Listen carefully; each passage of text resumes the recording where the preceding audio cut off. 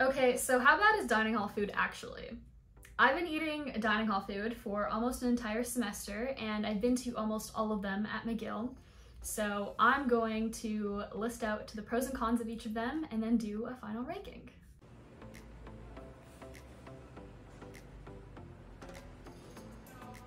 So at McGill, the way the meal plan works, it's called All You Can Eat, and it's the first year that it's been done this way at McGill. It's mandatory for first years in residence, and you pay a flat price at the beginning of the year, and you can eat at any of the dining halls on campus. You can eat as much as you want, but you're not allowed to take food outside of the dining halls. You also have one card, which you have to load up with $500 in your first year, but you can use it for the entirety of your time at McGill, and you can use it at any of the vending machines or any of the businesses that take one card. So the four main dining halls at McGill are BMH or Bishop Mountain Hall, New Res or New Residence Hall, RVC or Royal Victoria College, and C4 or Carrefour Sherbrooke. And they're all kind of connected to some of the residences at McGill.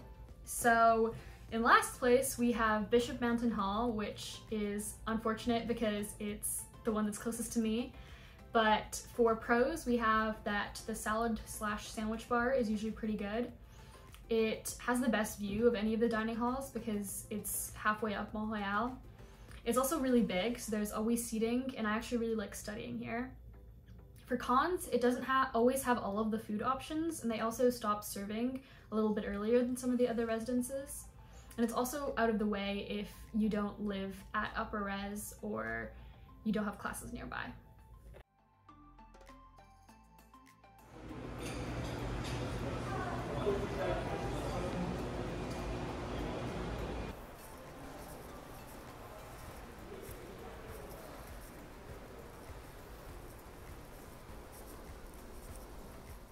So third on the list, we have C4 or Carrefour Sherbrooke. Okay, thank you. The desserts are really good here. The lines aren't usually too long, and there are usually a lot of options for food. Like, these are usually filled with food.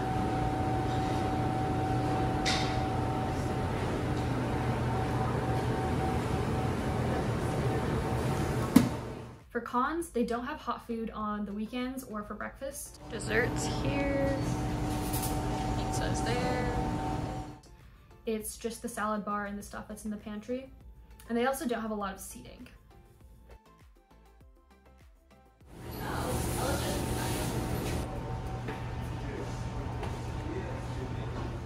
In second place, we have New Residence Hall. It has pretty good food and it's refilled pretty regularly.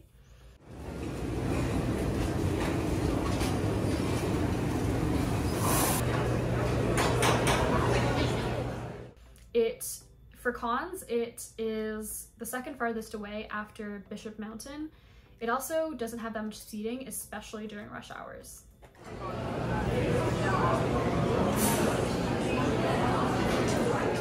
And first place is Royal Victoria College. For pros, they almost always have a lot of options.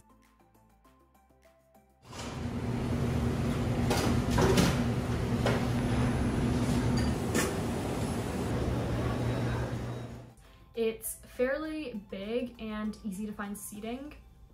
It also has this like bowl station, and sometimes they have like make your own burrito bowls or stuff like that. It is also the most central on campus, so it's really easy to access, especially if you're on campus during lunchtime. For cons, it gets really busy, especially during rush hours.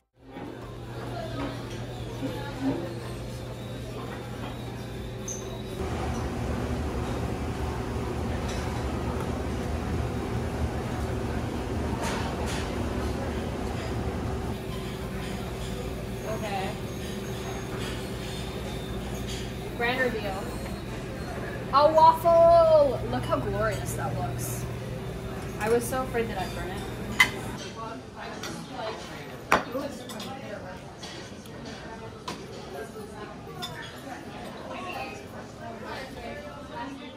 So some things that I originally forgot to mention.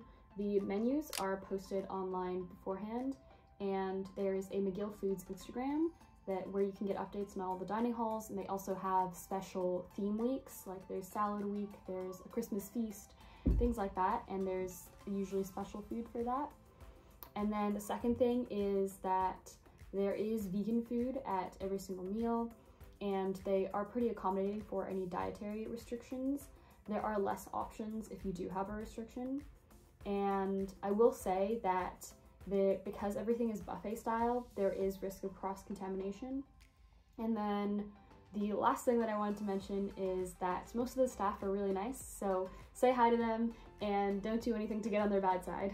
I didn't include the La Citadelle Cafe or the Douglas Hall dining hall as part of the rankings because the La Cit Cafe only takes the 1 card and Douglas Hall is only open to Douglas students, and I don't think it serves any hot food.